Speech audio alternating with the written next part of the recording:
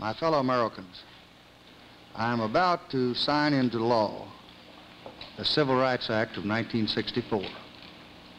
I want to take this occasion to talk to you about what that law means to every American.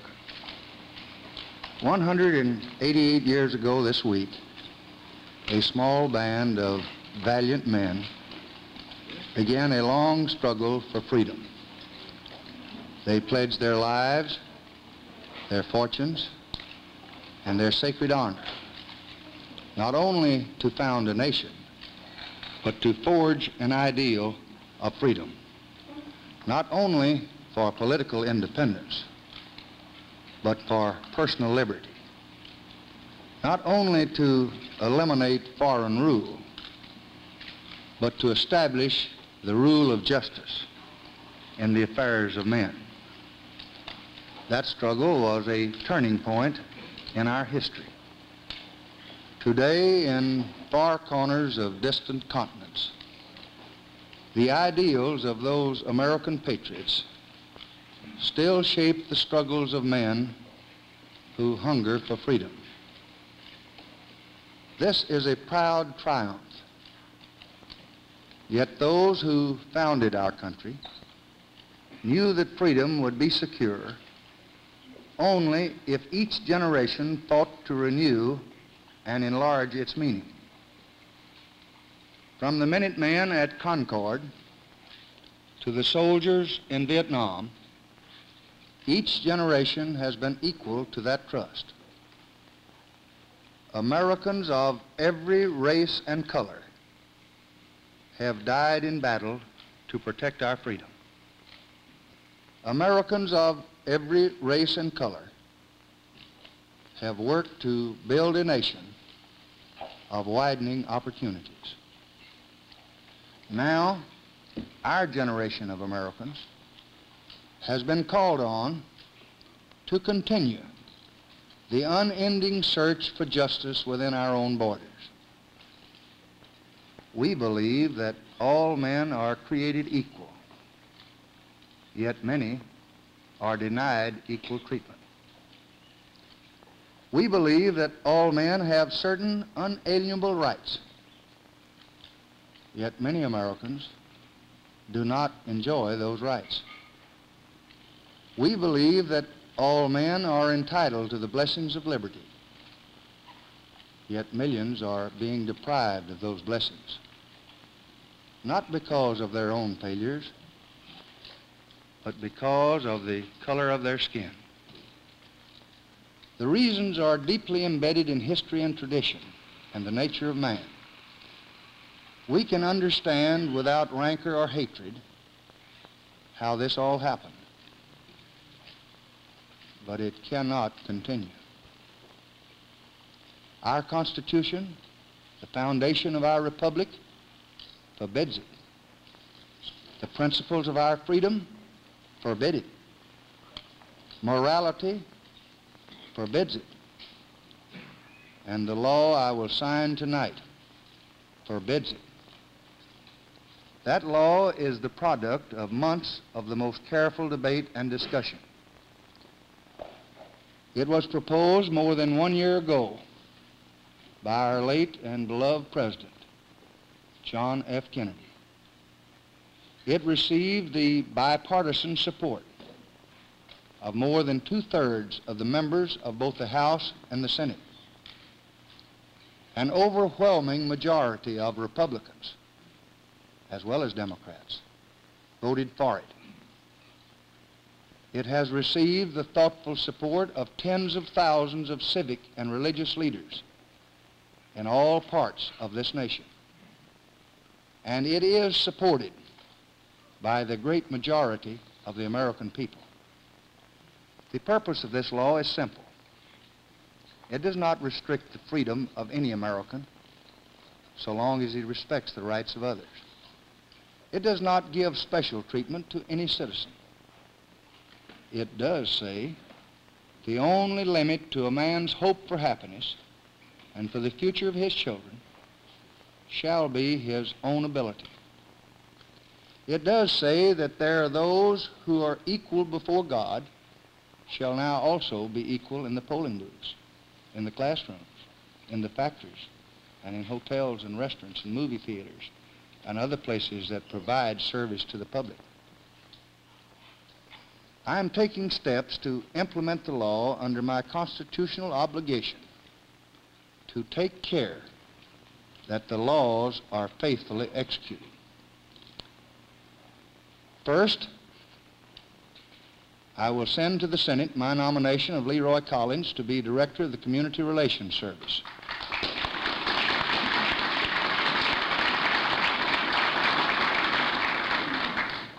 Governor Collins will bring the experience of a long career of distinguished public service to the task of helping communities solve problems of human relations through reason and common sense. Second, I shall appoint an advisory committee of distinguished Americans to assist Governor Collins in his assignment. Third, I am sending Congress a request for supplemental appropriations to pay for necessary costs of implementing the law and asking for immediate action.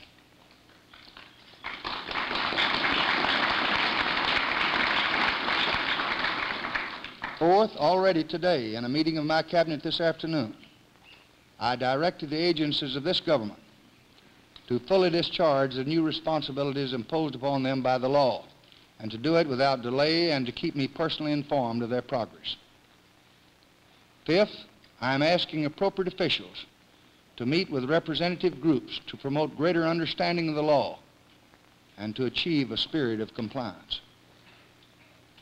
We must not approach the observance and enforcement of this law in a vengeful spirit. Its purpose is not to punish. Its purpose is not to divide, but to end divisions, divisions which have lasted all too long. Its purpose is national, not regional. Its purpose is to promote a more abiding commitment to freedom, a more constant pursuit of justice, and a deeper respect for human dignity. We will achieve these goals because most Americans are law-abiding citizens who want to do what is right. This is why the Civil Rights Act relies first on voluntary compliance, then on the efforts of local communities and states to secure the rights of citizens. It provides for the national authority to step in only when others cannot or will not do the job. This Civil Rights Act is a challenge to all of us to go to work in our communities and our states, in our homes and in our hearts, to eliminate the last vestiges of injustice in our beloved country. So tonight I urge every public official, every religious leader, every business and professional man, every working man, every housewife, I urge every American to join in this effort to bring justice and hope to all our people and to bring peace to our land. My fellow citizens, we have come now to a time of testing. We must not fail. Let us close the springs of racial poison. Let us pray for wise and understanding hearts. Let us lay aside irrelevant differences and make our nation whole.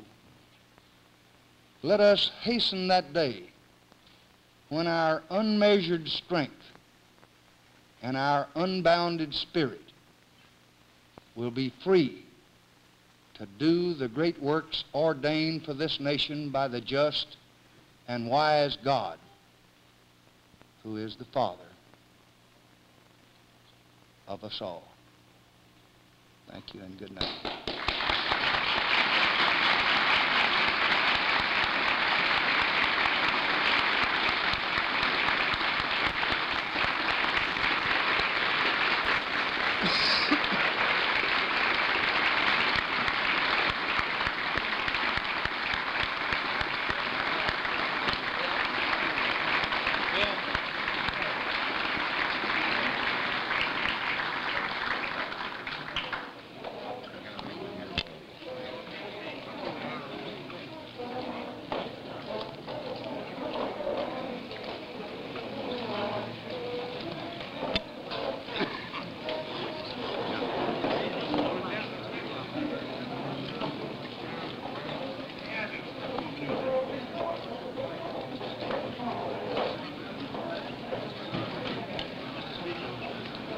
Hi, Joe.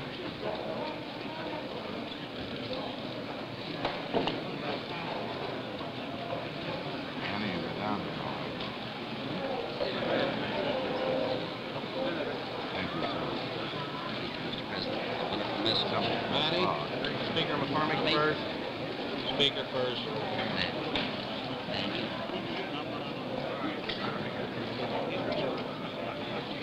Be out of your way.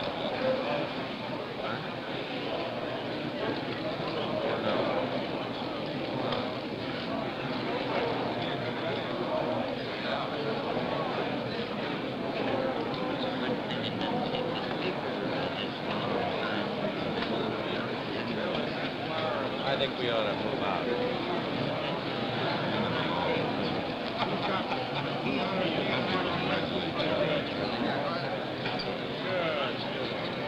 Yeah, my friend. Good motion. Thank you, my friend. Yeah, we did better today than we did the other day. Bill, So, congratulations. Thank you for everything you did there. Manny, Well, I think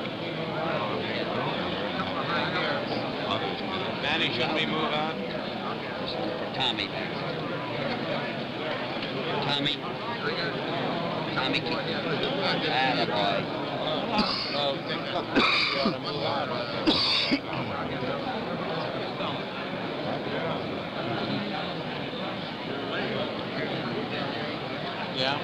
Yeah, perfect. Yeah, let's go this way. Bill? Charlie, you got one? You bet. Thank you. Thank you, my friend.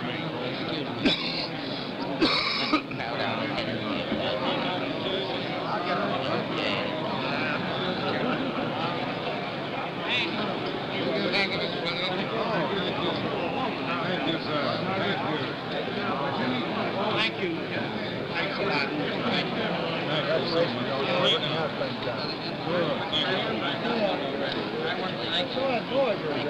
I appreciate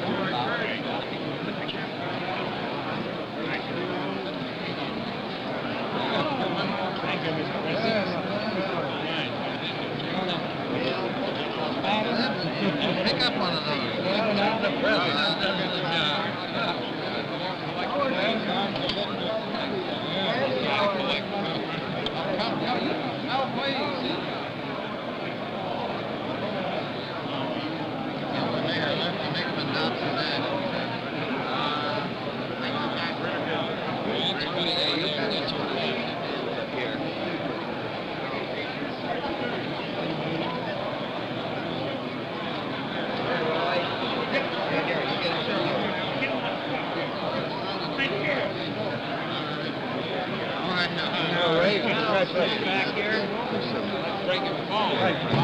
Hello, Edgar. Glad to see you, my friend.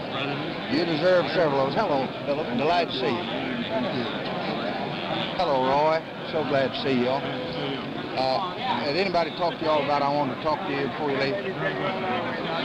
Have you? Will you see that the others, I want to talk to them when this is over with? Cabinet will. Thank you very much. Thank you, Mr. Lindsay. Thank you, Mr. President. Congratulations. Great. Great. You get your pen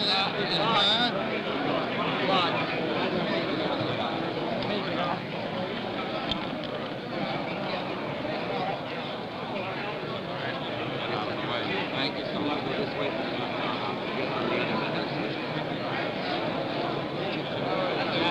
Great hour, isn't it? Fun to turn around.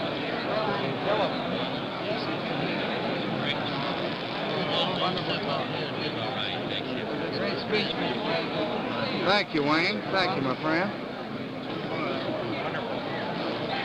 Wayne, there's approved got 2 P's in him.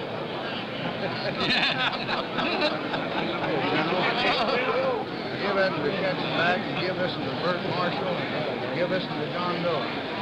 You got any more now? There you are. Yeah, I may have overlooked it.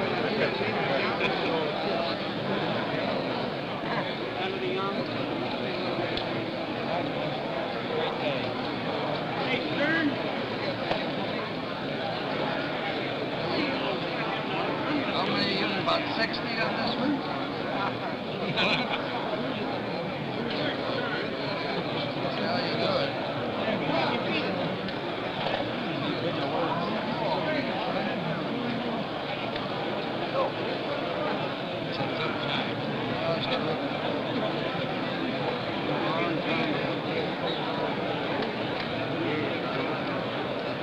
one just won't work.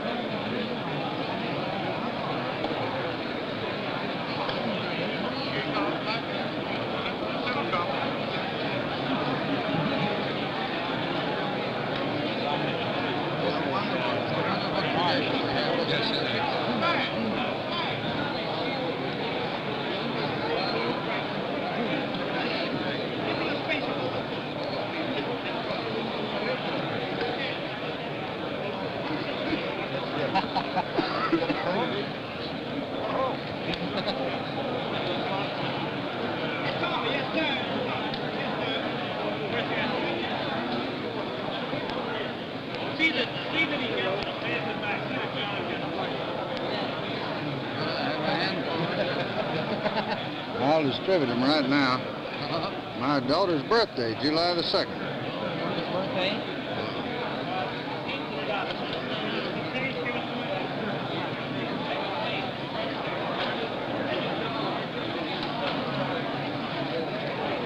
Wayne? This is my 9th anniversary of my heart attack today. Oh, is that so? Well, this is a good healing. Thank you, Mr. President. Lots of health to you. Thank you. It's a great day. Thank you, Mr. President. Paul Buckles back there. President, your victory.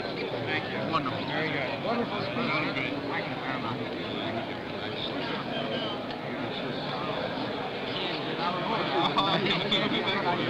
You want to get out of the way so some other people can get in. Good luck, Mr. President. You worked a long time. Congratulations.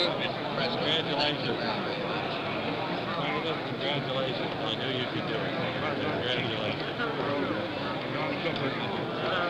Good work. There you go. Thank you. Thank you. Go. Maybe. Great day, Mr. President. Good day. Thank you very much. Joe out. He leave here. I want to say a word to him. Joe out. Yeah.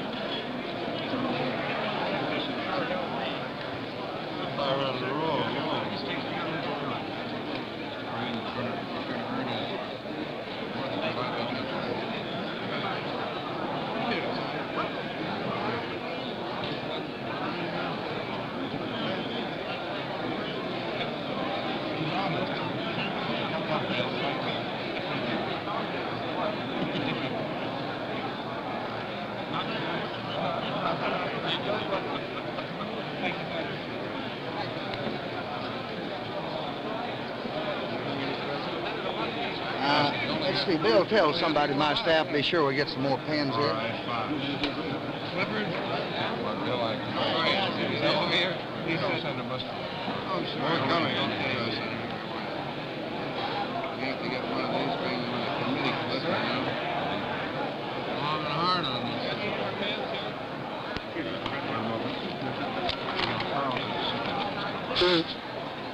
Carl Hayden, yeah. Really is far, isn't it? John McCormick. We got some more there. Well, really work.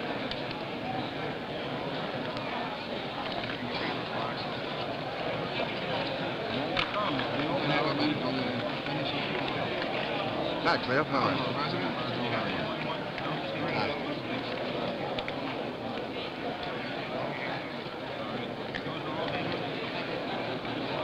This makes it hard on the old writing teacher, like guys who never anticipated it. I get big ground out here.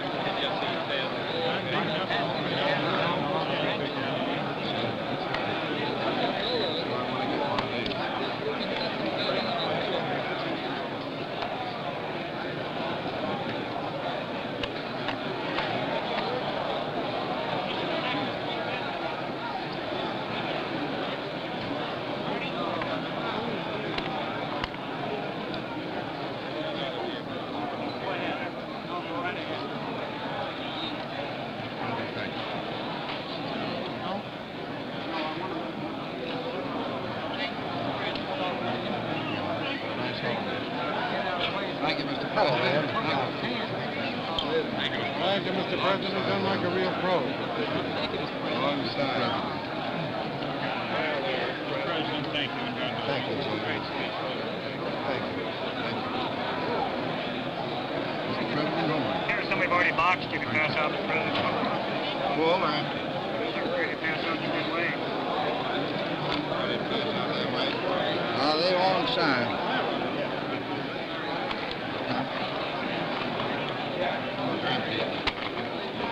Going on. You better give me some more, Chuck. You're going to run out. Sir.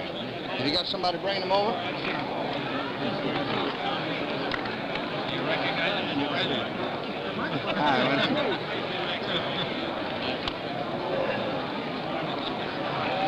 You hand me that last one. It goes with my box. The last one here? Yes. Larry? No, I'll distribute in just a second.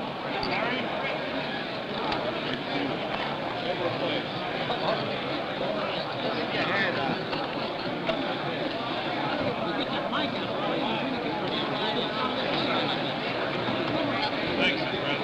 Thank you, Mr. President.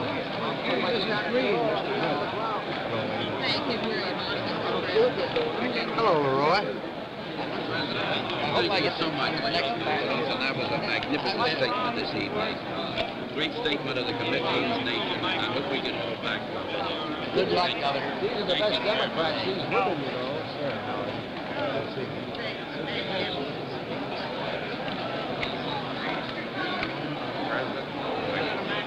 President, thank you, sir.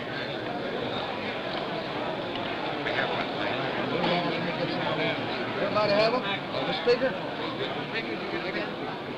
need to have those folks here. Hello. Glad to see you. Thank you, Mr. President. Yes, sir. Thank you, Mr. President. Glad to see you. President, can I take one for Panama? Yes, sir.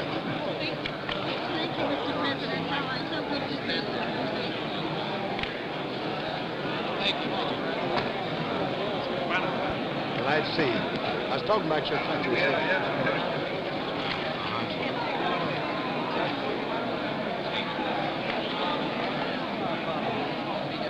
All right, is everybody covered back there? Anybody else? We have Anybody else? You want? All right, let's move on and let those that haven't come here. Can I have one of these for myself as well as all? Thank you. Sure. Anybody else?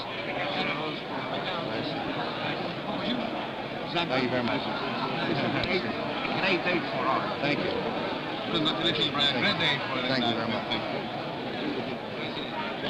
Ambassador Argentine, my congratulations. Thank you very much. Story city. Anybody else? Did they get them all? Just take a signature with a pen, Mr. President. Just touch it with a pen. That's right. We just got your hand. That's right. Just your hand in there. That's right. That's right. Just your hand. Take your glass. That's right. Just your hand, President. That's fine. Fine, President. Touch it again, please. Touch it again, President. Thank you. Thank you. You look good there, George. Thank you. His hands are up. President. Somebody's in the light. Thank you very much. Let me have that one, President. Thank you. No one from Mississippi. Just got a couple here myself. That's all I got. How about from Mississippi? I know.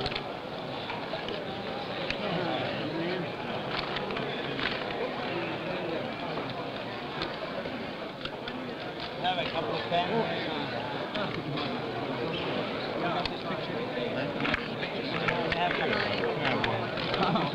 Give me one here. These are empty boxes. Got one for him? Oh, all right. I picked it up so I'm playing there. Yeah.